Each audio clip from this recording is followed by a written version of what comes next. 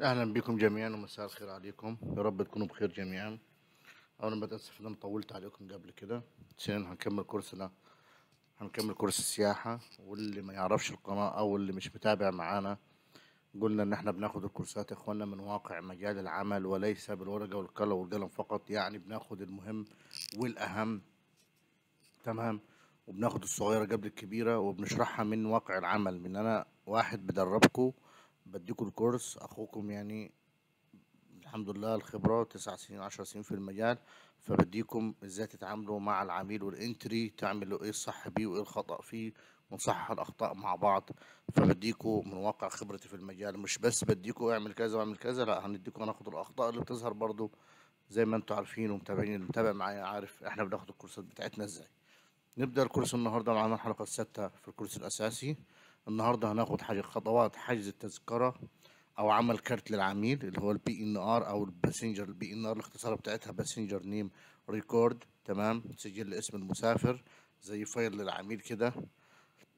والخطوات الاساسيه فيها تكون هي الاتاحه او الافيلابيلتي، اعمل متاحه، اشوف العميل عايز يروح من فين لفين، خط سير الرحله، ذهاب للقاهره، ذهاب وعوده القاهره، من القاهره دبي، دبي القاهره كده يعني. اتنين، بعد كده حجز المكان، سحب المكان او الكرسي اللي هيسافر عليه العميل او المقعد. ثلاثة، بعد كده بالترتيب دول كده يعتبر أسماء المسافرين. أربعة، رقم تليفون الشركة واسمها بيانات شركتك. خمسة، تليفون العميل أو إيميل العميل أو إيميلك. تمام، يفضل بتحط إيميلك طبعا، ومعلومات تأكيد معلومات التذكرة ووقت حجز التذكرة ورسيف وإياه، دول أهم حاجة. دول عشان أعمل حجز للعميل، أنا خلصت حجز وحطيت بيانات العميل وبيانات شركتي علشان دول مهمين طبعا. الاسم ده اكيد طبعا، بس من بعد رقم التليفون ورقم العميل وايميلك او ايميل العميل، دول اساسيين حاليا. هم اساسيين، هم ممكن ما تحطهمش بس اساسيين بالنسبه للبيانات لانه كل شويه والتاني رحلات تتغير تتلغي. فده مبدئيا. طيب، ايه الاتاحه؟ هناخد اول حاجه منهم النهارده الاتاحه، وهناخد من داخل الاتاحه درجات الحجز ودرجات السفر ودرجات السياحه، درجات السفر. تمام، لأن السفر درجات والحجز درجات برضو، ايه الفرق بينهم، وهناخد ايه انواع الرحلات ان شاء الله. الاتاحة او الافيلابيليتي هي خط سير الرحلة من مكان لمكان، ان بشوف رحلة معينة للعميل من مكان لمكان واخد له مكان عليها. تمام. عشان اشوف الاتاحة لازم يتوفر عندي حاجتين اساسيين في الاتاحة. اول حاجة في الاتاحة بيتوفر عندي حاجتين اساسيين اللي هم تاريخ السفر، تمام، واسم والمدينة او المطار اللي مسافر عليه العميل، دول اهم حاجة. اللي هو الانتري بتاعنا اللي احنا هنشوف بيه لسه الانتري ده، احنا بنوصف الاتاحه ايه هي الاول، وهناخد الانتريهات بتاعت الاتاحه نفسها. تمام. انا عشان احجز تذكره للعميل اول حاجه بشوفها له ايه، بساله رايح فين. تمام. رايح، عايز اروح مثلا، عايز تذكره على باريس. طيب تاريخ كام؟ تاريخ كذا.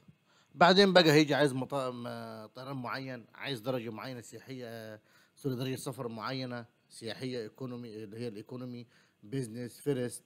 عايز مثلا طياره معينه زي ما قلنا، عايز تسافر في وقت محدد، عايز تسافر مش عارف بالليل الصبح بالشكل ده. تمام. فكله بيبقى على ايه، كله ده زيادات يعني. احنا الاهم عندنا اللي احنا بنشوف بيه الافيلابيلتي بتاعنا يكون التاريخ والمدينه متوفره معانا بس، واللي يظهر عندنا بنخير العامل منه. طيب في حاجات اضافيه لو حابب ابحث بيها طبعا، زي الكابن اللي هو اللي هو الدرجات، درجه السفر هي سياحيه، رجال اعمال فيرست. تمام. واسم الطيران مثلا عايز اسافر على المصريه، عايز اسافر على البريتش، عايز اسافر على الفرنش كده. واسم الطيران او ترانزيت معين، مثلا لو عايز ترانزيت في دبي اسمها فايا، ليها انتر معين برضه هنحطه هنعرفه ازاي.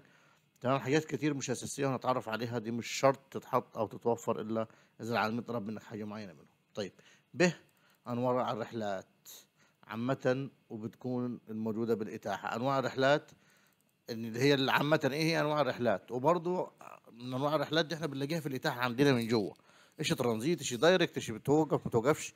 ودي برضه الرحلات اللي حد سال انا عايز اعرف الرحلات انواعها، ومش بس انواعها، ايه رحله ينفع اخدها وما ينفعش اخدها. هقول لك حاجه، في السيستم ما فيش حاجه اسمها رحله لا اخدها وما ينفعش اخدها، في حاجه اسمها سعرت معايا او ما سعرتش. انا الافيلابيلتي دي بعرف الرحلات اللي موجوده متوفره عندي حاليا ايه، ممكن اجي اخد مكان ياخده معايا. يعني مثلا طايره من الكويت دبي، مثلا رايحه من الكويت دبي مثلا كويتيه، ورايحه من دبي مثلا باريس اماراتيه. موجوده على السيستم، على في الافيلابيلتي عند اللي هعملها، بس اجي اخدها يديها لي برضه ما يسعرش. في الحاله دي هو مش هنقول انه الحجز يعني مش مؤكد او حاجه كده حاطينها في السيستم وخلاص، لا. انا ارجع للطيران، لاي طيران فيهم، واقول لهم انتوا عندكم رحله كذا كذا محطوطه عندي على السيستم، ايه الدرجه اللي اقدر اسعر بيها عشان يديني السعر الصح. ان طالما طيارتين مش كود شير او مش محطوطه ككود شير الطياره، لو محطوطه الطياره الاساسيه والرحله الاساسيه بتاعتها مع بعض، مش هيسعر لك بسرعه او بسهوله زي اي رحله تاني. يعني لو طياره واحده بس كويت دبي، دبي باريس مثلا، او دبي لندن، على الاماراتيه كلها، هيسعر لك لو حطيت اي درجه معاك. عايز تسعر نفس الدرجه يسعر، على الارخص يسعر معاك. لكن لو طيارتين كويت دبي، دبي الكويتيه، ومن دبي مطار تاني الاماراتيه مثلا، مش هيسعر معاك بسهوله، في درجات معينه للحجز، للاتفاقيات بين الطيارتين مع بعض. طيب ايه هي انواع الرحلات؟ رحله بدون توقف، يعني تطلع من الكويت لدبي مثلا بدون ما تروح اي حته تاني، يعني تطير من القاهره نفس الطياره توصل دبي بنفس رقم الرحله مثلا. خلينا قلنا كويت، خلينا كويت، من الكويت خلينا نقول تاني رحلات بدون توقف، يعني تطلع من الكويت لدبي مثلا بدون ما تروح اي حته تاني، يعني تطير من الكويت نفس الطياره توصل دبي بنفس رقم الرحله. طياره يعني رقم فلايت نمبر، يعني رقم الرحله، يعني اسم الطياره برقم الرحله، مربوط الاثنين مع بعض. تمام. اتنين رحلات مباشرة بتوقف، اللي هي رحلات اللي بتكون رايحة مباشرة من القاهرة لدبي برضو مثلا. يعني برضو بس بتوقف في مطار تاني في النص بدون تغيير الطائرة أو رقم الرحلة، وليكن قاهرة دبي، اللي هي ستوب أوفر بنسميها احنا. قاهرة دبي، بس قبل دبي هتوقف في البحرين مثلا، هتنزل مسافرين وتركب مسافرين تاني بدون المسافرين اللي جايين من القاهرة ما ينزلوا من الطيارة. تمام، مش هينزلوا بحر لان اخر وجهتهم دبي، ودي اسمها برضو المعروف لنا ستوب اوفر. طيب رحلات مكمله او ترانزيت، يعني رحله بتتسلم رحله، يعني مثلا زي انت جاي مشوار مثلا طويل، اللي هي رحله الترانزيت بتبقى ايه؟ يعني انت مثلا عايز تروح بالعربيه، ماشي مع واحد صاحبك مثلا، وعايز تروح بالعربيه من الصعيد للقاهره 10 12 ساعه مثلا. حلو. او خلينا من الكويت، هنا ناس بتطلع من الكويت للسعوديه، ما اعرفش كم ساعه، بس برضه في حدود 12 14 ساعه على ما اعتقد يعني. لو مش غلط انا يعني، بس المهم انت هتاخد معاك واحد صاحبك، هتيجي مثلا بعد 5 6 ساعات توقف في كافيتيريا، في بنزينة، في اي مكان كده، تهوش سيارة وتهوي نفسك، او تريح نفسك من المشوار، هيبدل معاك صاحبك. تمام.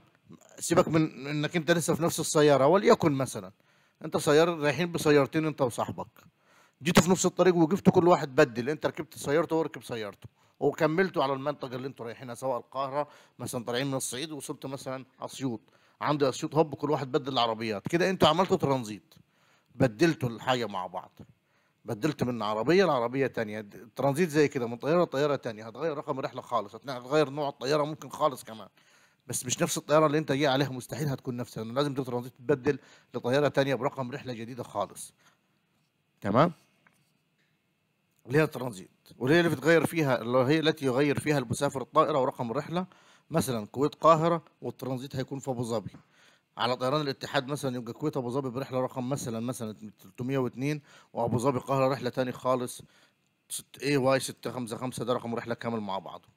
طيب درجات السفر، طب خلينا ناخد واحدة واحدة من دول، خلينا ناخد واحدة واحدة.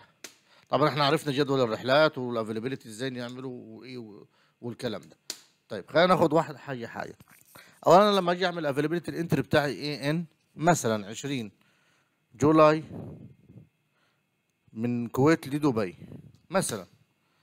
حلو. احنا قلنا ان السيستم بتاعنا اولا بيظهر لنا بالافيلابيلتي ده، بيظهر لنا رحلات يوم بيوم بيوم بيوم، والرحلات الاكبر فالاصغر، من ضمنهم الترانزيت، اقل ترانزيت ثم اكثر. تمام. بيظهر لنا الرحلات الدايركت، وبيظهر لنا برضه حسب الصباح المساء، او بالترتيب الابجدي من اي تو زد. تمام. هنا عملنا الافيلابيلتي بتاعنا. تمام. هنا عملت الافيلابيلتي، هو بيديك ايه اللي انت عملته ده، افيلابيلتي اي ان الانتر بتاعك من دبي، سوري، من الكويت لدبي. طيب خلينا نحط كويت. احنا اتفقنا لو انت طالع من الكويت هنا، تحط اي مدينه، اي مطار، هيجيب لك اوتوماتيك السيستم كويت لو انت عايزها من الكويت. لو انت في السعوديه في الرياض، مش هتحط حاجه، يجيب لك الرياض اوتوماتيك، بس خلينا احنا نحددها بالكويت. تمام. خلينا نشتغل بالطريقه دي. لما حددناها بالكويت جاب لي في الافيلابيلتي هنا ان انا من اماديوس افيلابيلتي اي ان رايح لدبي، دي اكس بي المطار بتاعي دبي اي اي. طبعا عرفنا انه اي اي ده الكود، ادي اسم المطار، ودوت اي اي اللي بيجي بعدها. انا ما ببصش على ده خالص، ومش هتبص عليه فيما بعد، بس انا بعرفه لك، وده مش مهم بالنسبه لنا، المهم اللي تحت.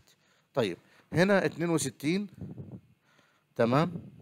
62 ايه دي؟ ايه 62 دي؟ بيقول لك باقي من النهارده على ميعاد سفرك 62 يوم. لو بصيت النهارده 19/5، تمام، وليكن من 20/5 ل 20/7 كده شهرين، والشهر ده 31 ادي شهرين ويوم، والنهارده 19 مش 20 اصلا، يبقى فعلا باقي 62 يوم عندك على ميعاد سفرك. تيو، لو تفتكروا قلنا الشهور الايام بيرمز لها بثلاث حروف،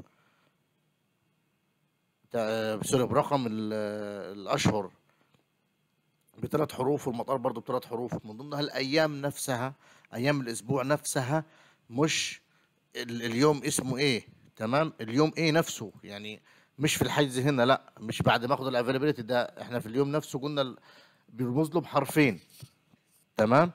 اليوم من الاسبوع تيوزداي، ثرزداي، سانداي، بيرمز له بحرفين اصلا، غير ان هو بيرمز له برقم. يعني احنا لنا رمزين كده في السيستم، رمز في وقت ما انا عايز احجز بيديني حرفين من اول اليوم، هنا ده معناه التلات. هنا لو دورنا على 20/7، 20/7 هنا هنلقاه يوم التلات، سانداي مانداي تيوزداي، يوم التلات، تمام. يبقى ده اللي هو عندنا اليوم بتاعنا هيكون ايه. هنا 20/7 التاريخ بتاعي، هنا 00 دي ما فيهاش حاجه، بدأ من الصفر، يعني من صفر. بعد كده هنبدأ في الرحلات دي، بس لحظة نكمل معلش يا اخوانا. قلنا هنا التاريخ، تمام، جبناها من اول هنا كده، تمام. طيب ندخل على الحجز نفسه، على الرحلات نفسها من تحت. انا بعد ما عملت الانتر ده عمله تاني. انا قلت لكم ايه ان الانتر بتاعنا الافيلبل ناتشرال، يعني افيلابيلتي اتاحه طبيعيه. التاريخ 20، قلنا التاريخ عباره عن رقمين، او رقم من 1 ل 30 او 31، وجولاي ده الشهر، تمام، شهر جولاي شهر 7، من كويت كي دبليو اي كود كويت، ودي اكس بي كود دبي. طيب قلنا هنا ادانا الاماديوس افيلابيلتي، انه ده انا بعمل افيلابيلتي لدبي، ودوت اي اي اللي هو الدوله بتاعتها اي اي اللي هو الامارات، تمام، يونايتد اراب اميريتس. هنا 62 قلنا انه بعد 62 يوم من النهارده الرحله، بعد 62 يوم. هنا يوم الثلاث، هنا 20/7، هنا 00 بدءا من دلوقتي لحد 62 يوم. طيب نيجي للرحلات بتاعتنا المتوفره. قلنا قبل كده الرحلات بتاعتنا بتبدا اولا من اي تو زد بالنسبه للوقت، ومن اي تو زد بالنسبه لوقت الاقلاع، يعني من 12 الفجر لواحدة 2 3 4 الصبح، 5 6 7 8 10 11 12 بالليل، بالشكل ده، تمام. الظهر العصر المغرب، من واحدة، من 12 بالظبط الفجر إلى 11 59 دقيقة بالليل بالترتيب ورا بعض. وبرضه على حسب توتال الرحلة، إن كانت مثلا يعني مثلا دي 3:30 و3:30 الفجر أهي، بس ساعة و50 دقيقة، ساعة و50 دقيقة، تمام. لو كانت دي ساعة 55 دقيقة كان حطها لي سوري، لو كانت دي ساعة 55 دقيقة ودي ساعة و50 كان جاب لي دي الأول ودي فوق. يعني مثلا دي ساعة و50 دقيقة، ساعة و50 دقيقة، تمام، وجابها لي واحدة الظهر أهو، تمام، ساعة و40 دقيقة. فهو بيجيبها لي أبجديا بنسبة 90%، أولا بالوقت، وبعد كده بتوتال الرحلة، تمام. هنا نبدأ، ده الرقم 1 2 3 4 5 6. احنا ما زلنا ده كله دايركت احنا هناخد انواع الرحلات الاول ايه دايركت، المباشره، اللي هو الطيران المباشر اللي هو ده. هنلاقي الرقم 1 هنا، ولو ما لقيناش غير رقم رحله واحده هنا اللي هي زي اي كي دوت سي زد، دي اللي هو هنشرحها بعدين، دي نقول ايه هي، تمام. بس اهم حاجه ان احنا نعرف انه ده رقم الرحله، تمام. رقم الرحله بتاعتنا دي سي زد 7882، تمام. هنا دي درجات الحجز بتاعتنا، تمام. هنا درجات الحجز مش درجات السفر، درجات الحجز بتاعتنا هنا، حلو، اللي هي سياحية، سوري، درجات A B C D بالحروف، حلو. هنا من كويت طاير، هنا الرقم ده يشير إلى الصالة، ده صالة رقم 1 بالكويت، أو ترمينال رقم 1، مبنى رقم 1 بالكويت، ورايحة لدي إكس بي دبي. لو حطينا كده الماوس هيظهر لي دبي. هتوصل الصالة رقم 3 الساعة 3:30 الفجر، يعني الساعة 3:30 تطير من الكويت، توصل الوصول بتاعها ده الإقلاع وده الوصول على طول وراه الساعة 26 دقيقة. طيب بعد كده الإي 0 دي، الإي تشير إلى إن الرحلة دي متاح عليها إصدار إلكترونيك تيكت. أنا قلت لكم قبل الإكويبمنت بس سوري، دي الإلكترونيك تيكت مش الإكويبمنت، مش طراز الطيارة. طراز الطيارة أي نعم بعدها بس لأ. هنا هيجي لي رقم مثلا 0 دي اللي هي الطياره هتوقف ولا مش هتوقف، اللي هي نوع برضه هتبقى نوع من الرحله. لو جت رقم واحد هيبقى كده اسمها ستوب اوفر، يعني الطياره دي رايحه كويت دبي، بس مثلا ممكن توقف في النص في البحرين، ممكن توقف في النص في ابو ظبي، ممكن توقف في النص في كذا. فلو لقيت واحد هنا انت وبتعمل الحجز بتاع الافيلابيلتي بتاعك، ركز على دي اكتر ما تركز على الموعد وكذا. شوف الايد، لو جنبيها واحد يبقى الرحله دي كده رحله اي 0، يعني رحله دايركت مباشره من الكويت لدبي. لكن لو لقيت اي واحد كده مش مباشره، دي اسمها رحله توقف او ستوب اوفر، اللي هي هتوقف في مدينه وبعدين تطير. يبقى كده انا محتاج ان انا اعرف ايه التفاصيل بتاعت الرحله. طيب نيجي للنقطه. تمام، هتلاقيها مره نقطه مره سلاش مره ديسبلاي اللي هي النجمه. تمام. النقطه دي معناها انك تقدر تبيع، والبيع متاكد عن طريق نظام اماديوس. تمام. وبيديك انه الحيز كونفيرم بعد ما تخلص الحيز يعني. طيب 777 ويليام دي اللي هي طراز الطائره، الاكويبمنت اللي قلنا عليه، اللي هو لو ضغطت عليه كده هيديك اكويبمنت بوينج 77300. طيب 51 دقيقة دي المدة اللي استغرقتها الرحلة بالكامل. حتى لو في وقت ترانزيت هيديها لك لو اديها لك بالتوتال هنا في الترانزيت هنشوفها، يبقى كده شاملة شاملة وقت الترانزيت في الرحلات الغير مباشرة. تمام. طيب نيجي لدرجات الحجز دي. نيجي لدرجات الحجز، انه بيقول لك انه الرحلات دي متاحه. احنا لو نزلنا تحت هنلاقي هنا الليمه والفيكتور عليها ليمه في الكويتيه مثلا، الفيكتور عليها ليمه والزور عليها ليمه. تشير لي ايه الليمه دي مثلا؟ دي بتشير انه الحجز تحت قائمه الانتظار، سواء ليمه او زيرو او ار، ممكن تيجي ار احيانا. تمام. بتقول لك بس انها تحت قائمه الانتظار، يعني ممكن تحجز عليها بس مش ضروري يتاكد، ممكن يفتح وممكن ما يفتحش. تمام. طيب لو لقينا زي مثلا 9 هنا و9 و9 كده، معناها ان الدرجه دي مفتوح عليها 9 اماكن او اكتر. تمام. خدنا بعد قبل كده برضو شرحنا قلنا الاماكن دي ايه معناها، او الارقام دي ايه معناها. في الطيران بيكون 7، هنا مثلا زي ده اهو كله 7، فهو اخر رقم انت لقيت معظمهم 7 يبقى خلاص ده في بالنسبه للسياحيه. هنا من الاو فوق ده بيزنس. تمام. ده بقى هنعرف البيزنس وهنعرف الفرق بينهم تاني، هنعيد الافيلابيلتي ده تاني ان شاء الله، بس ناخد حاجه حاجه نشرحها مع بعض. تمام. في طيران بيديك 7 اماكن بس انا شو اعرف ازاي؟ يعني انا ده رقم 9 معناه انه التانجو فيها 9 اماكن او اكتر. يعني مثلا عندي 10 اشخاص ممكن اخد ده واشوف فيه تاني. طب انا عندي 9 اشخاص مسافرين على الاماراتيه مثلا، طب انا هنا 7، هل اقول انه ما فيش غير 7 للعميل مثلا في الاكس مثلا؟ ده سعر معايا الاكس راي مثلا، اداني مثلا سعر على الاكس راي 7، اقول له لا والله ما فيش غير 7، ده انا استنى اشوف لك. لا، انا اخد ال7 اماكن دول والسبعه دي معناها انه الاكس فيه 7 وما فوق، لانه كل طيران بيديك درجات الحيز بتاعته في ليها رقم. فالرقم ده مش معناه ان هم دول الدرجات المتوفره وبس، عدد الاماكن، لان الرقم اللي جنبه ده رقم الاماكن، يشيل رقم المقاعد اللي عندك، درجات الحيز ورقم المقعد اللي فيها متوفر كام.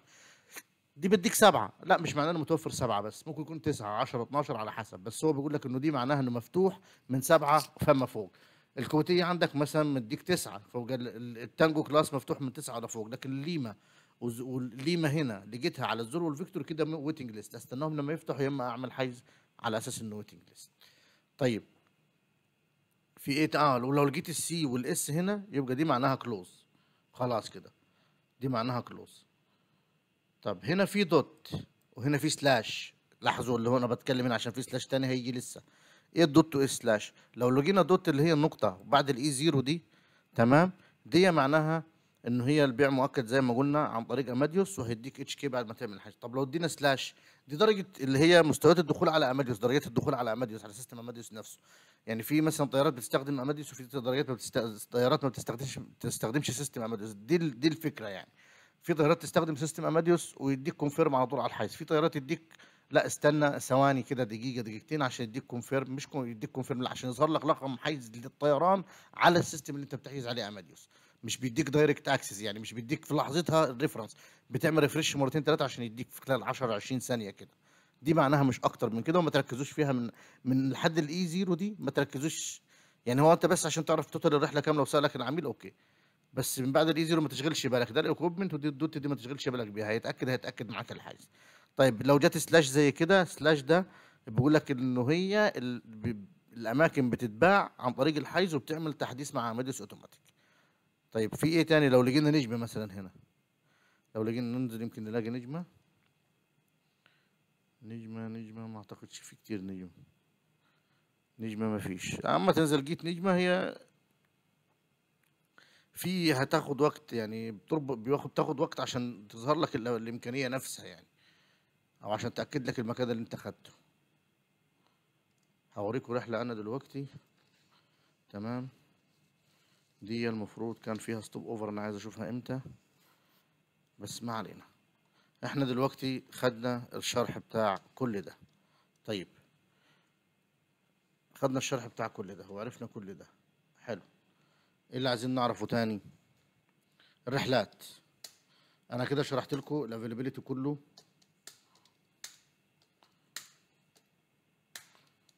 الافيلابيلتي كله تمام. ايه اللي فيه؟ هنا بيجي رقم الرحله، تمام، وهنا درجات الحجز بتاعتي، حلو، عامة من غير ما نعرف ده ايه ده ايه. اللي بعدها بيجي كود المطار اللي طالع منه، ورقم المبنى اللي هيطلع منه صالة كام، ودبي المدينة اللي رايحها، وده ترمينال رقم كام، والساعة كام الإقلاع، الساعة كام الوصول. اي زيرو هنا يعني الرحلة دايركت مباشرة ما فيهاش أي توقف، مش معنى ما فيهاش ترانزيت، لا، حتى في الترانزيت هتلاقيها اي زيرو، بس الترانزيت هتلاقي بدل الرقم هنا واحد هتلاقي الرقم اتنين. دي رحلة مباشرة، دي كلها رحلات مباشرة يا اخوانا حتى الآن. طيب ايه الاي كي والسي زد؟ ايه لما القاهم كده ايه معناها يعني؟ ولو لاحظتوا هنا هتلاقي الاي كي طاير الساعه 3 ونص واصله 6 وتلت، والاي كي مع الاي زد السي زد واصله 3 طالعه 3 ونص واصله في نفس الرحله. لو دورتوا هتلاقوا في الاول وفي الاخر ان الرحله دي هي دي، بس الاماراتيه كوتشير، الرحله الاساسيه اماراتيه، بس الصينيه واخده منها اماكن هتبيعها على حساب الصينيه. السي زد التشاينا الاير تشاينا، تمام، دي هتبيعها لحسابها، تمام. تشاينا سوزرن ايرلاين اهي، تمام، ظهرت لما حطيت عليها الماوس. هنا على فكره اي حاجه معلمه احمر او ازرق تقدر تحط عليها الماوس هتظهر لك زي كده، تمام. فده برضه بيظهر لك تفاصيل الرحله بالظبط. الاقلاع دي كل اللي في الحيز ده هتشوفه لو حطيت الماوس كده، يعني اطلع فوق شويه حط الماوس، هتلاقي هنا فلايت انفورميشن، هتلاقي ديبارشر وارايف. ايربورت هنا من الكويت لدبي، ارايف الساعه 6 وتلت، ديبارشر هنا الساعه 3 ونص، ودي هنا دي واي تيوزداي، دي واي تيوزداي كلاس اند ميل، تمام. في وجبه، يعني بقول لك انه في وجبه الاكويبمنت 77 ويليام جراند فلايت توتال هنا 51. هنا جايب لك الرحله رقم رحله و62 يوم وتيوزداي نفس هم اللي هنا، بس جايبهم لك بطريقه مختلفه تاني. جايب لك معلومات اكتر من كويت لدبي، كوميركر دبليكيت اوبريتد باي اميريتس. هي دي اللي انا عايز اوصلها لكم، انه دي مش رحله اساسيه، دي رحله تجاريه معموله اوبريتس باي اميريتس، اللي هي واخداها الصينيه من الاماراتيه، اير كرافت اونر اميريتس، الطياره نفسها الاير كرافت بتاعت الاماراتيه، اوبريشنال ليج 854 اللي هي الرحله دي، اللي هي العمليه اللي هي الطياره الرحله العمليه بتاعتها، او الليج العمليه اللي هي اللي هتطير يعني، او الطياره نفسها طايره بالاماراتيه رقم رحله كذا، هتطير من تيرمينال كذا توصل تيرمينال كذا. ام سي تي الماكسيمم كونكت تايم لفلايت تراكنج، دي ما فيش انترناشونال كذا كذا، ما فيش طبعا ترانزيت فيها، فعشان كده دايركت. اي تي الكترونيك تيكت، ده كله شرح الطياره. طيب نيجي للي تحتها، هي نفس هي المفروض رقم الرحله، بس ما فيهاش اوبريت، ما فيهاش التفاصيل. شوفوا التفاصيل دي من دي، شوفوا كل التفاصيل دي بس شوفوا دي اختصارها ازاي، لان ما فيهاش هم نفس التفاصيل، تمام. بس هنا اي كي رقم الرحله 62 كله نفس الفكره، الاكويبمنت كله نفس الشيء. تيجي هنا كومنتس كويت دبي ديبارشر تيرمينال 1 ارايفل كويت دبي ارايفلز تيرمينال 3. هنا كويت دبي 9 نون سموكينج، رحله غير مدخنه يعني. كويت دبي الكترونيك تيكت، كلهم هم بس ما عدا الكلمتين اللي كانوا متوفرين في الاول هنا، انه دي رحله كود شير. فلما القى دي ودي مع بعض اتاكد ايه الطيران اللي هحجز عليه وايه الرحله اللي هسافر عليها، فلازم اشوفها. ودي بتظهر، يعني انا لو خدت مكان كده برضه هوريها لكم على السريع.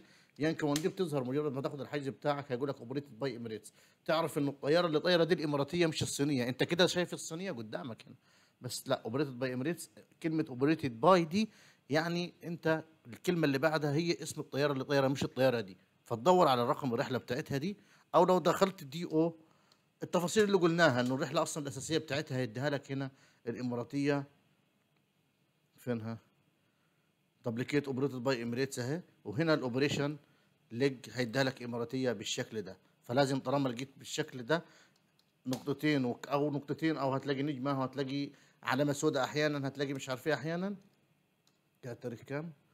يبقى معنى كده انه الرحله دي مش جولاي دي اكس بي. احنا بنعمل الافيلابيلتي العادي يا اخوانا عشان نشرح عليه انواع الرحلات والترانزيت، وهناخد لسه درجات الحجز. درجات الحجز يعتبر كده خدناها اصلا، بس هناخدها نعرف ازاي نجيبها لوحديها. ممكن الحلقه الجايه كمان بس نعرفها انه دي درجات الحجز اللي بنحجز عليها. لكل درجه حجز سعر معين هناخدها بالتفصيل. بس خلينا في انواع الرحلات حتى الان. احنا ايه اللي خدناه هنا يعني معلش؟ ايه اللي خدناه هنا؟ ايه اللي خدناه هنا؟ فين؟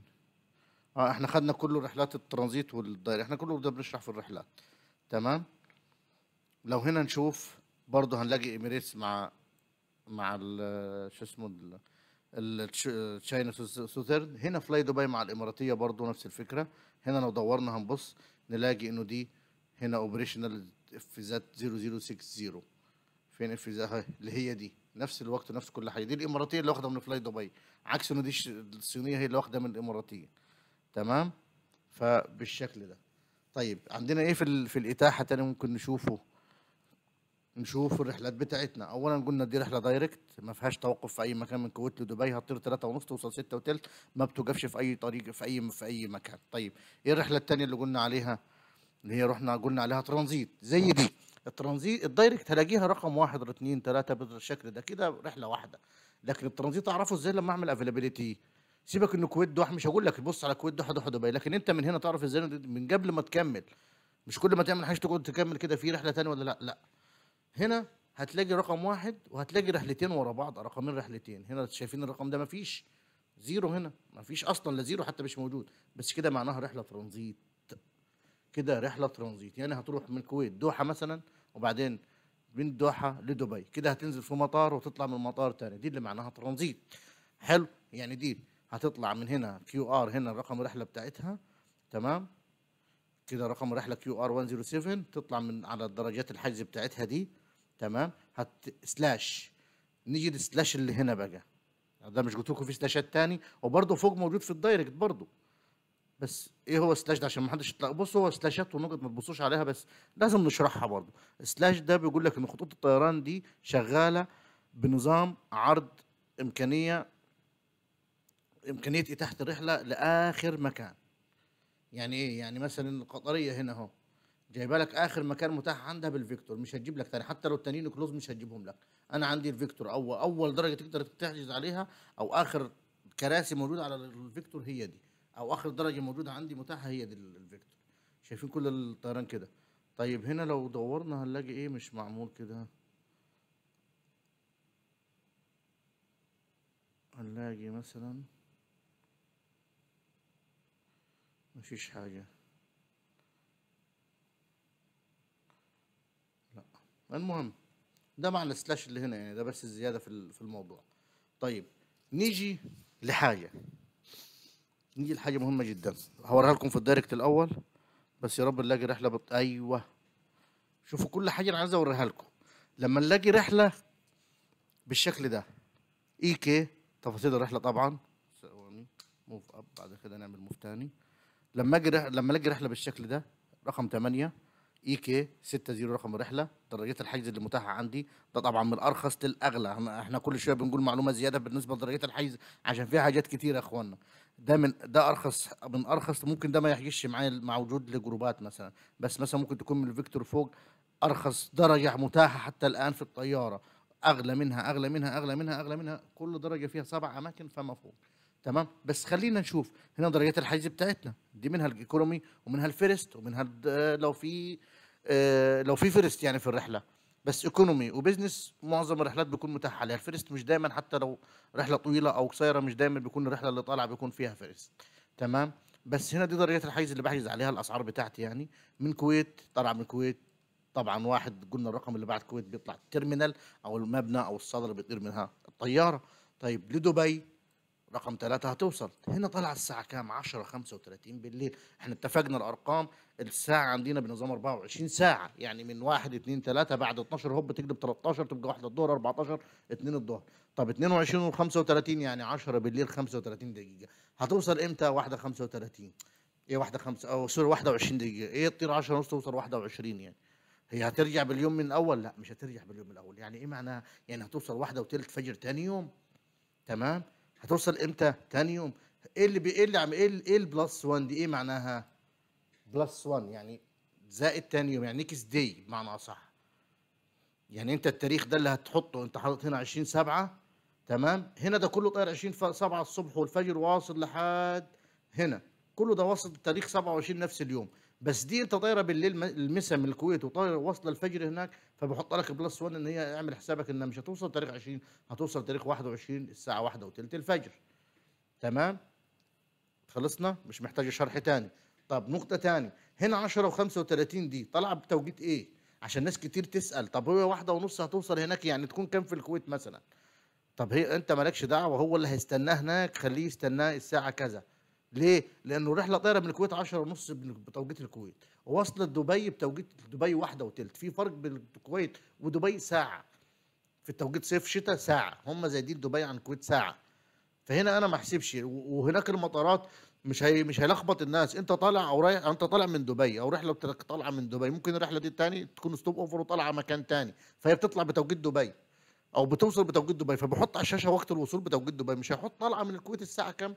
هو يقول طلعت من الكويت اوكي، هتوصل في ميعادها ومش في ميعادها، ميعادها الساعه كام؟ 1 وثلث، دي بتوقيت دبي وصولها. فخد بالك حاجه تانية في الاتاحه، انه الاقلاع بتاريخ بتوقيت الدوله اللي بتطير منها، حتى لو جاي من باريس بتوقيت باريس مالكش دعوه، انت بتحجز من الدوله. هنا انا بحجز من الكويت، الواحد جاي من باريس للكويت مثلا، اقول له الساعه 10 بتوقيت الكويت ولا بتوقيت باريس؟ لا انا فعلا كنت بتلخبط فيها الاول يا اخوانا، سالت فيها ناس بصراحه هي حاجه يعني ايه. فانا بحجز هنا بس معلش يعني هو في شويه حاجات بتقف قدامنا. تمام. هو طاير من الدوله اللي هناك، انا اعمل له ليه بتاريخ بتوقيت الدوله دي؟ لا. لذلك انت لما تيجي تكتب واحد جاي من بره الكويت، من بره الدوله اللي انت بتحجز فيها عامه يعني، انت لو في دبي لو في السعوديه لو في مصر لو في العراق لو في اي دوله، واحد جاي من دولة تاني ليك عليك، احنا مثلا انت في السعودية، واحد جاي مثلا من مصر للسعودية، لما تيجي تكتب هو حاجز التذكرة منك في السعودية، اكتب له التواجد في المطار بتوقيت الدولة اللي هو جاي منها. يعني مثلا الطيارة هتطير من القاهرة الساعة 10 الصبح، تواجدك في المطار الساعة 6 الصبح مثلا، تكتب له تحتيها بتوقيت القاهرة، عشان هو بيحجز من السعودية، هو نفسه العميل ممكن يتلخبط يقول لك 6 الصبح دي بتوقيت السعودية ولا القاهرة. وبغض النظر حتى لو نفس الوقت، أمن نفسك، اتعود عشان تكتبها دايما. يعني ممكن يكون السعوديه في فرق برضو ساعه بيننا وبين بعض، يعني برضو السعوديه والقاهره برضو ومصر. بس ايا كان اتعود تكتبها كده عشان ما تقعش في الخطا، لانه احيانا بيقول لك انت ما وضحتليش، مع ممكن تروح عليه الطياره وهو فاهم، يجي لا مؤاخذه سوري في الكلمه ايه، يلبسك انت او يستهبل عليك انت وانت ما قلتليش بتوقيت ايه ولا ما توقيتش ايه. فخلي بالكم من الحته دي، الطياره بتطير بتوقيت الدوله اللي بتطلع منها، وتوصل الدوله الثانيه بتوقيت الدوله الثانيه اللي بتوصل ليها. دي الحته الثانيه في الافيلابيلتي. طيب نوصل للترانزيت. هنا الترانزيت كنا رايحه كويت دوحه. تمام. ومن دوحه تروح لدبي، طبعا ما حدش ياخدها بس نشوف، بنشوف كل حاجه طبعا، دي نوع من انواع الرحلات. حلو. طيب هنا الساعه 4 و5، ايه ده 4 و5 ده؟ احنا قلنا هنا ايه الاربعه، هنا قلنا ايه؟ احنا الترانزيت رحله مكمله وكذا كذا كذا، بيكون مثلا يكون القاهره ترانزيت ابو ظبي، دي رحلات سوري الرحله نفسها. بس احنا قلنا ايه من شويه؟ انه دي لو رحله ترانزيت، انه ده ايه هو توتال الرحله بتاعتك. تمام. حتى بالترانزيت بساعات الترانزيت من هنا. هنا الفكره في الترانزيت انه ما يجيبلكش الرحله مفصله زي ما بيجيبها لك في الدايركت، بس هنا ممكن لو حطيت هنا يعني انا هنا مش مفصل الرحله، هنا جايب لي 4 ساعات و5 دقائق التوتال للرحله من كويت دوحه دوحه دبي. طب العميل عايز يعرف كام ساعه من كويت للدوحه، هضغط هنا، مش هضغط، انا هحرك الماوس بس اوقفه هنا هجيب لي توتال. اضغط لما احرك الماوس هنا انزل بيه لتحت يا اخوانا، لو مشيت بيه كده هتروح الرحله، بس لما احط الماوس هنا انزل بيه لتحت عشان اوصل للشاشه البيضاء دي، واحرك لفوق كده انزل بالزرار بتاع الماوس لتحت. تمام، انزل. بس هنا خلينا قلنا طبعا انه دي تفاصيل الرحله زيها زي هنا بطريقه تانية. هنا توتال الرحله ساعه ونص، دي اللي رايحه من الكويت للدوحه. طيب لو عايز اعرف من الدوحه لدبي هحط هنا ساعه و10، ساعه ونص وساعه و10 بقت ماليش دعوه باوقات الوصول والاقلاع بقى عشان ما حدش ايه يتلخبط. دي توتال رحله طايره في السماء مالهاش دعوه ما واصله امتى، الساعه كام والساعه كام، لا، توتال طيرانها ماشيها في السماء كام ساعه في الجو. تمام، فدي قلنا ساعه ونص، احنا ساعه ونص اهي. انت من اول ما مره على مره هتعرف، انت تبص هنا على طول مالكش ده كله احنا شرحنا، بس فهمنا انه التوتال بيكون في اخر حاجه اهو ساعه ونص وساعه ونص وساعه و10 ساعتين و40 دقيقه.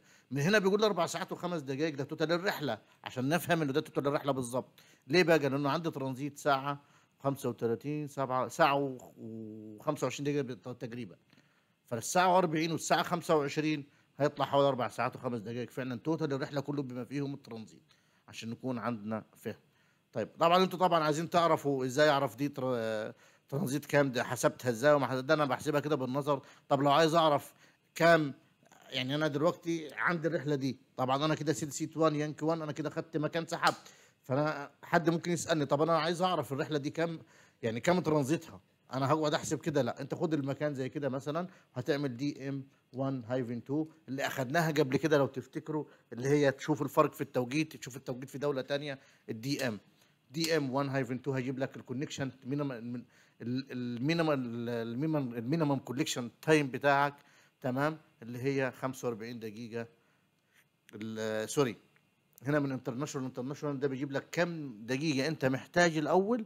تمام، علشان تنقل من مكان لمكان، او لو انت جاي ترانزيت على الرحله دي هل يمديك ولا لا. هو بيقول لك محتاج 45 دقيقه، بس الاكشوال بتاعك الحقيقي لو اكشوال كونكتنج تايم از 125 ساعه 25 دقيقه. كده انا عرفت الترانزيت بتاعي كام، بس انت في الاصل محتاج 45. طب لو لقيته هنا 40 دقيقه يبقى خلاص الرحله دي ما ينفعش اخدها اصلا، دي هنحكي فيها تاني.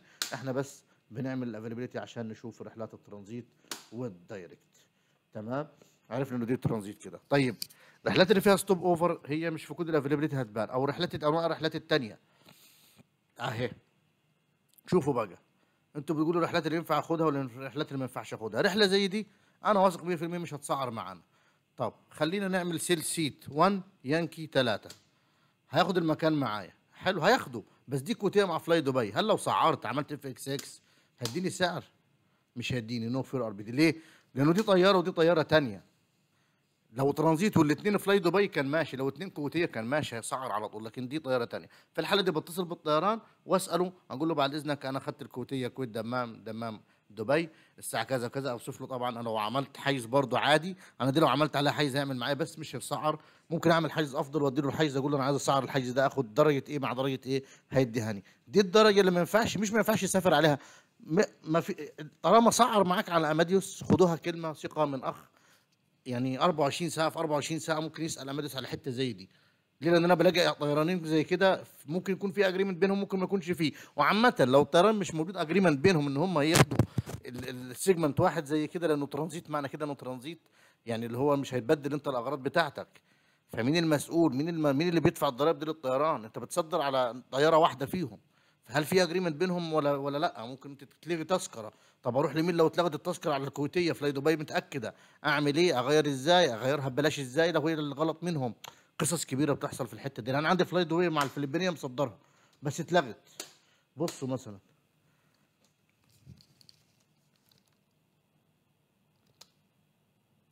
شوف مثلا زي رحله زي دي، هقول لك ابسط المثال. انا رحله زي دي كويت ابو ظبي، ابو ظبي الكايرو، ده كله طيران الاتحاد. عندي من ابو ظبي من كايرو لاسوان، تمام، دي على طيران مصر للطيران.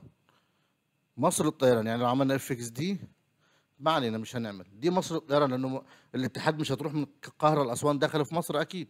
دي نفعت ان انا اخدها، بس انا عملتها بالاف اكس دي وسعرت معايا. لو ما كانتش سعرت كنت هكلم الطيران اقول لهم الرحله دي انا لاقيها على السيستم، ممكن اسعرها ازاي؟ ايه السعر اللي اقدر اخده؟ تمام.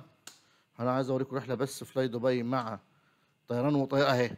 فلاي دبي يعني طياره زي دي مثلا، انا لو خدتها تمام، دي مديني فلاي بي ار تي كيو تي. لو عملنا تي كيو تي هنلاقي هنا بي ار، الفاليد كارير بتاعي بي ار، الفلبين ايروز هي اللي انا مصدر عليها. تمام. طياره زي دي لو انا خدتها، هو انا خدتها مره واحده بس بالاف اكس دي، الافيلابيلتي ممكن ما تسعرش معايا، لكن الاف اكس دي اداني سعر عليها. طبعا دي ملغيه طبعا 17/7، ولكن هي الاولى كانت 17/6 متاكده. تمام. حتى الان لسه ما نعرفش الطياره هتقول ولا لا، فسايبينها، وكلمت العميد وكلمت الطيران فسايبها حتى الان، وكده كده هتتلغي، فانا تثبت 90% هلغيها اصلا، بس مستني اول الشهر لربما تنزل رحلات تاني، ومش هتنزل رحلات افضل برضو، هلغيها اصلا. بس وليكن 17/6 طاير من كويت دبي، ومن دبي لمانيلا 17/6 برضو. دي كانت الرحله كده طيرانين مع بعض. هل في اتفاقيات بينهم؟ هل ينفع اخدها؟ ما ينفعش. لو خدتوا سيجمنت واحد مع بعضه او اف اكس دي واحده هينفع تسعر، لكن تقول لي اخد افيلابيلتي كويت دبي لوحدها وبعدين اخد دبي مانيلا لوحدها، مش هينفع. دي حاجه اسمها مارج سيجمنت، لازم تكون الاثنين مدمجين مع بعض. لكن لو خدت كل واحده لوحدها مضطر تسعر كل واحده لوحدها. لو افيلابيلتي عملته لوحده، دي قصص هنعرفها بعدين وهنشوفها بعدين. تمام. حلو كده خلاص. انا بس برضو في الستوب اوفر انا عايز اوريه لكم. الستوب اوفر في رحله خليجيه كانت رايحه اسيبه على ما اعتقد،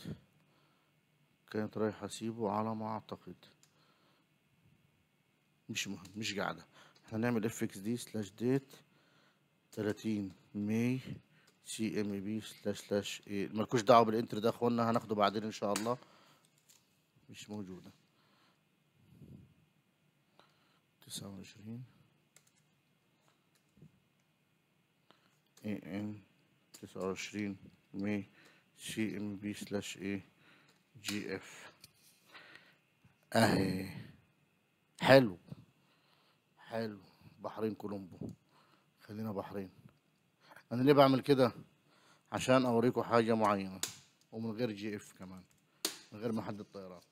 بصوا بقى، هنا يحلى الكلام. تمام. انا عملت افيلابيلتي تاني خالص عشان اوريكم نوع رحله جديد خالص، اللي هو الستوب اوفر. طبعا دي زي ما ده ما عندها مش هنقدر، مستحيل هنقدر نحجز عليها طبعا، لانها كلها ويتنج ليست. تمام. مفيش رحله، مفيش اماكن عليها. بس طبعا زي ما شرحنا، ده رقم السطر، ودي رقم الرحله، ودي تفاصيل الرحله. هنا درجه الحيز زيرو اهو، يعني دي كده موتنج ليست كلها يقدر احجز. ممكن اخد حيز يتاكد او ما يتاكدش. بحرين لكولومبو، طبعا قلنا دي انه هي كده اكسس مع اماديوس يعتبر. تمام. او هتشوف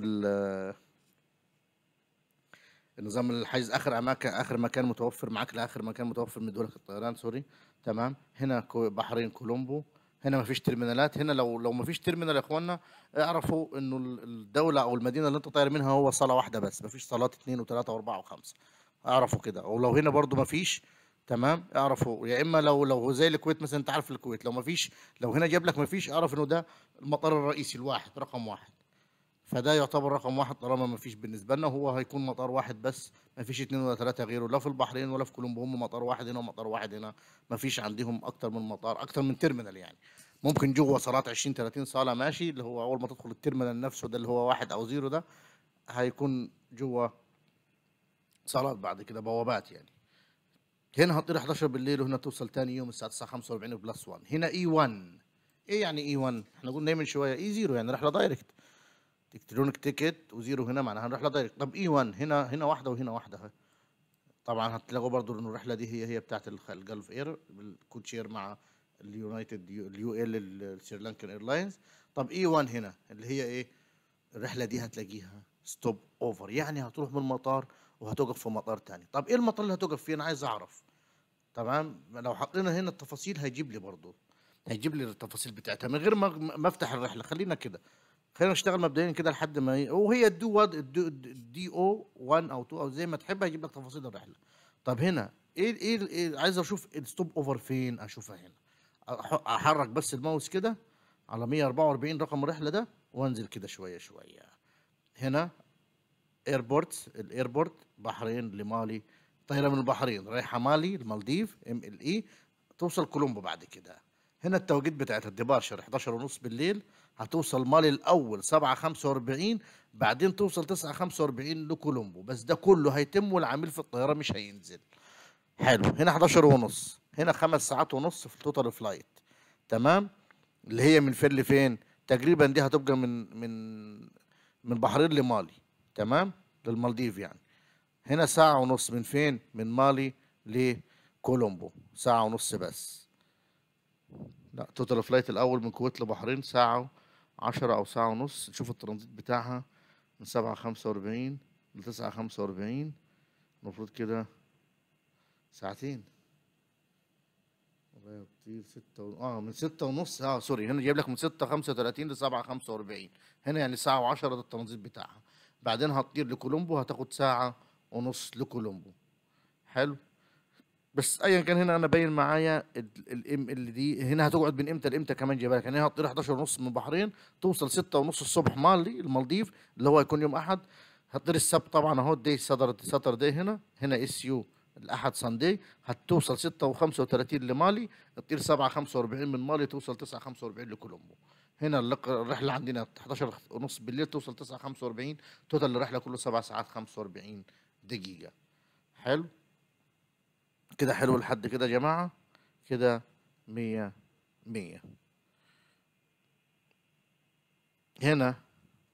هنا دي في حاجة كمان تي ار. هنا ايه التي ار ده؟ اللي هي تريد، اللي هي لما يكون كود شير هي تبقى دي رحلة تجارية. يعني ايه؟ يعني تريد شارت، تريد فلايت، يعني رحلة تجارية، يعني هي رحلة مشاركة مع حد تاني. فبسبب عايز يكسب او عايز الربح بتاعه، خدها كتجارة. رحلة من طيران تاني الخليجية، السودانية سوري، خدتها من الخليجية. تمام. طيب، ايه الرحلات تاني فيش رحلات تانية على ما اعتقد. بس الرحلات اللي تنفع واللي ما تنفعش دي ممكن ما تنفعش. هي مديك الحيز، بس برضو دي ممكن من الرحلات اللي ما تنفعش تاخدها. او انت مبدئيا يعني لو انت كفيل، انا اسف طبعا الكفيل ممكن يجي لك، لان دول معظمهم خدم اللي بيروحوا السنان طبعا. تمام. ممكن الكفيل بتاعي يجي يقول لك عايز 100 ترانزيت. طبعا انت كبني ادم في الاول وفي الاخر طبعا ليك انسانيتك. دي لو قدامك يعني بهدله 3 طيارات، انت لو نفسك مش تقدر تاخدها 3 طيارات الا لو اوفر السعر. يعني لو ب 1000 ريال، ب 1000 دينار مثلا، الكويت قاهره على طول مثلا، انا في عز الصيف مثلا وفي موسم وبتاع ومسافر ضروري، وفي دي رحله زي دي ب 100 دينار 200 لحد 500 دينار هاخدها. بس اذا الرحلات متوفره نفس الاسعار، ليه تديله دي؟ هي دي ممكن تكون دي بنفس سعر الدايركت على فكره، لان دي فيها اكتر من وجهه، اكتر من ديستنيشن. فطبيعي دي ممكن تكون سعرها اغلى من الدايركت. تمام، مش زيه. يعني الدايركت احيانا لما تكون الدول بسيطه قريبه من بعضيها بيكون الدايركت ارخص، اذا لما تكون طويله بيكون الدايركت اغلى طبعا. تمام. ففي دول بيكون فيها الترانزيت اقل، و90% من الدول الترانزيت بيكون فيها ارخص سعر. زي لما تروح من قاره لقاره عامه، رايح من افريقيا لاوروبا، من افريقيا لاسيا، من افريقيا لامريكا، 100% الترانزيت بتاعك هيكون لانك تاخد الترانزيت في دوله في قاره او دوله قريبه من الدوله اللي رايحها، وبعدين تاخد طياره تانية. لكن طيارتك هتطير من الكويت تروح امريكا، تروح باريس، طبيعي السعر بتاعها بيكون غالي جدا جدا جدا. فلازم تاخدها ترانزيت دوله تاني، دوله سواء اقرب لك انت من هنا وتكون قريبه لهم هناك برضو، او ابعد لك من هنا وتكون اقرب لهم هناك. ما علينا. المهم يعني ايه، دي فكره الطياره يعني. فدي ممكن تاخدها، ممكن تتكلم العمانيه مع الملكيه الاماراتيه، دي اميريتس اصلا. تمام. وتسالهم هو ده ينفع اخدها؟ ينفع. بس طبعا احنا لو خدناها نعملها تنسيق 1 يانك 1، ده اللي بناخد بيه المكان عشان نحجز اللي عامله، وبعدين نشوف سعره. هسعر كده مش هيديني سعر، هسعر كده مش هيديني سعر، لانه اصلا الطيران. لكن لو خدت انا مثلا عمانيه بس، تمام، لو خدت العمانيه بس او هناخد الترانزيت كده مع بعض. خلينا ناخد اخر حته بقى عشان ايه. هناخد الترانزيت معقول بقى. العمانيه بس اهي، ما عليهاش عليها اماكن. العمانيه بس بحرين مسقط دبي، مسقط كولومبو سوري، سيلسيت 1 يانكي 2 ولا 3. تمام. عملنا اف اكس ار، هيسعر معايا ليه؟ هيديني ارخص. طبعا انا واخد يانكي اغلى درجه في السياحيه، هيديني الليما كلاس، هيسعر معايا. دي طياره واحده مش طيارتين. لو طيارتين بيكون في اجريمنتس بينهم وبين بعض، انت الدرجه اللي عندك ايه والدرجه اللي عندي ايه. مش لكن طيران واحد طبيعي بيديك يعني كويت دبي مانيلا مثلا بيديك كلاس واحد. لكن لو طيارتين بيديك كلاسين مختلفين ممكن، او نفس الكلاس تاخد عليه اليانكي كلاس مثلا، على حسب الطيران. فالرحلات اللي تنفع وما تنفعش دي تنفع تسافر عليها، بس لو كلمنا الطيران عشان نصدر. لكن كسعر مش هينفع، مش هتاخد معاك سعر اصلا. اذا سعرت الرحله يعني عملنا، هقول لكم على سبيل المثال، لو سعرت معاك رحله تمام مفيش مشكله. على سبيل المثال اف اكس دي سلاش ديت 20 جولاي مانيلا، مع انه مانيلا ما فيهاش، لا خلينا في كولومبو، سي ام بي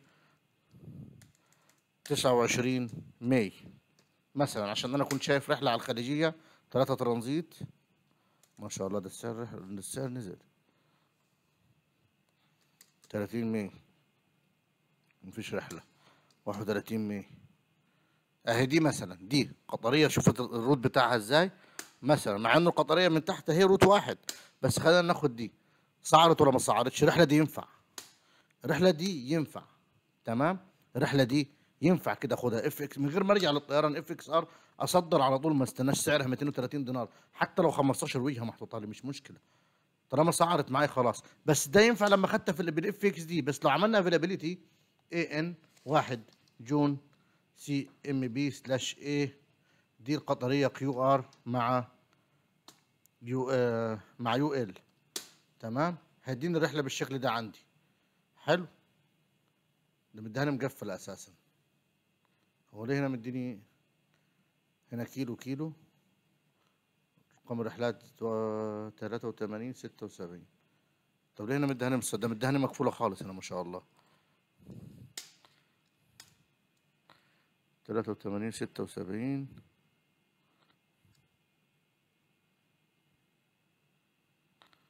هو للاسف طبعا في الافيلابيلتي مديهاني مسكره، فمش هقدر احجز عليها. بس انا كنت عايز اخد مكان عليها بس عشان نكون ان هو مش هيسعر طالما خدته بالافيلابيلتي، لكن كده بالاف اكس دي هتيجي هتاخدها يعني، تمام. فخلينا ايه،